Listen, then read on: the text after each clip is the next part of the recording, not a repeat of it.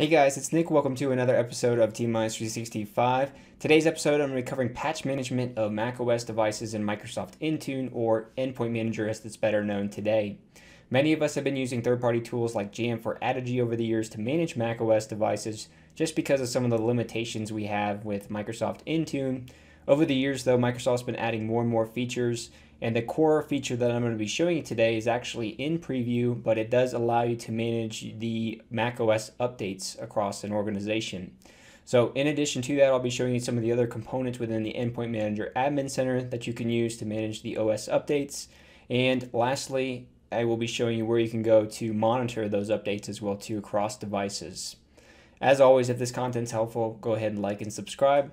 Otherwise, let's go ahead and dive in.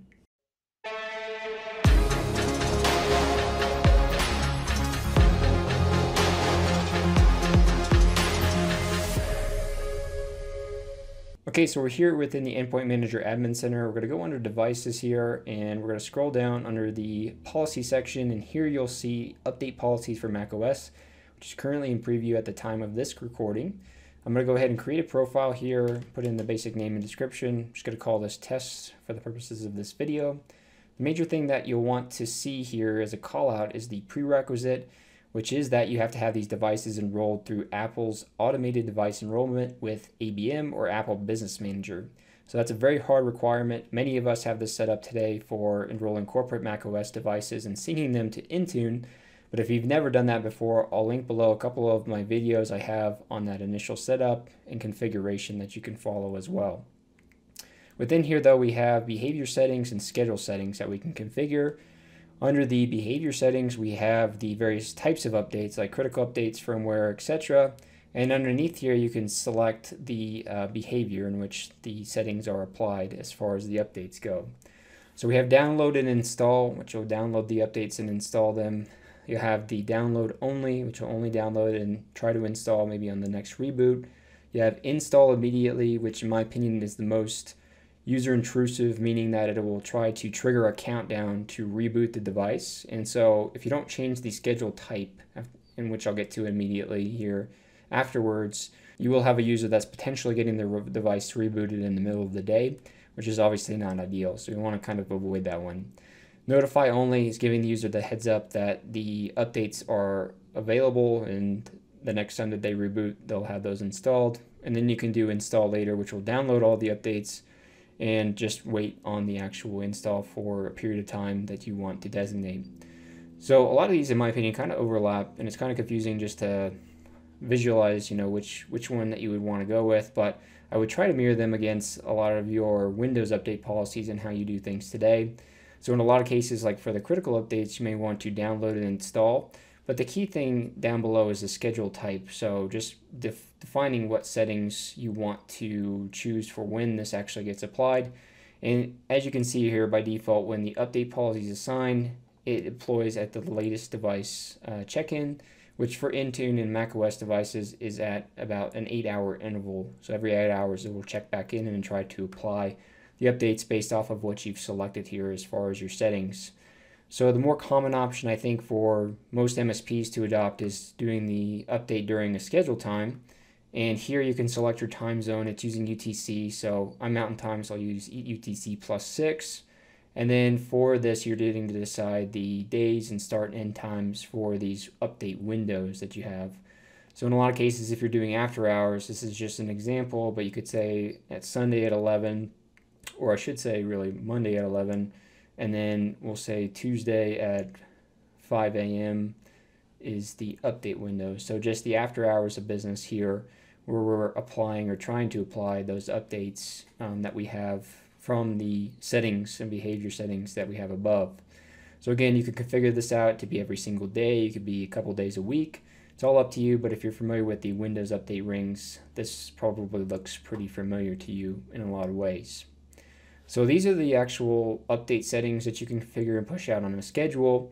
But in the Windows environment, or the Windows update ring settings, you also have this concept of a deferral period where you can defer the updates when they come in for a certain period of time. And many of us like to do that just because of bugs that'll come out with the first iteration. So we want to wait about a week or 2 weeks after the initial update when it comes out to actually enforce that across all devices. So you can't do that within these settings here, but I can show you how to do it in another section of the Endpoint Manager Admin Center, which is actually here under the Devices section. Going under Configuration Profiles, creating a new profile, selecting macOS, and then selecting Settings Catalog for the profile type. Go ahead and click on Create. Again, just putting test in here, and we're going to click on Add Settings. So the settings we'll want to look for first here is restrictions, and you can scroll down into the E section here, because this will be where the main ones you'll want to look at are located. And here you get to select the deferral period. So this is for major OS deferral period, and you could say that this is 14 days. You could do the same thing with minor updates as well too. You may want to be on a lower interval for that one just because they're minor updates. But again, this is all up to you to choose. And you can do non-OS deferred installs as well too, which relate more to like the apps and things like that as well. So that's one section that you can use to do that. The other section here is the software update, and by default you have like these selected to true, which is saying that we want to automatically install the macOS updates. So you'd want to toggle that to false, and you could do critical updates and leave that to true if you really wanted to as well. So lots of configuration settings here though, but if you're enforcing a delay, you probably want to turn this off to false, and that way the end user can't change that as well too. It would be restricted from changing that on their actual device. It'd be grayed out for them to choose. So this is just another place you can go to configure more of those deferral periods in addition to creating the overall policy for the updates. And so the next thing I wanted to really showcase is kind of combining this with your conditional access and compliance policies. So many of us may not have been adopting the compliance policies where you enforce a minimum OS. But if you go into that here and you go ahead and create a new policy, and we'll select macOS.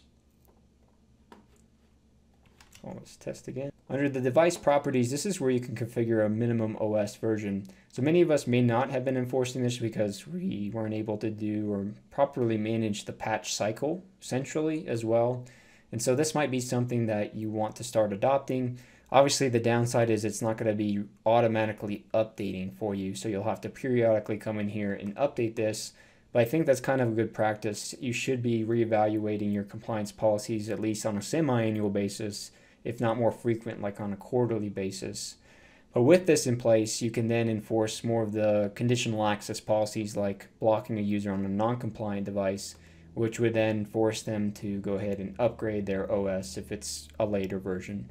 You may already be doing this today, but again, some of us may not have adopted this just because we weren't able to control the patches centrally.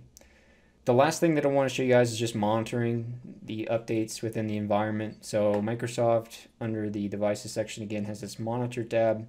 There's actually a lot of cool reports in here that you can go check out. But the one that you want to look for this is called the installation status for macOS devices. And I don't have anything in here right now, but once it starts applying, we'll have the update status, device names, OS version, and last updated, which is a good central location. Just monitor things and making sure things are working correctly from the policies that you've configured. Alright guys, that's everything I wanted to showcase for you today on patch management of macOS devices within Microsoft Intune. As always, when you're looking at these changes, definitely try to do an internal rollout first just to understand the various behavior settings you can configure there. Document that appropriately for your technicians before rolling it out to all of your customers. If you have any questions or comments, feel free to leave those below. Otherwise, like I mentioned earlier, like and subscribe if you guys want to see more content around Microsoft and the MSP space. Thanks, guys. Have a great day.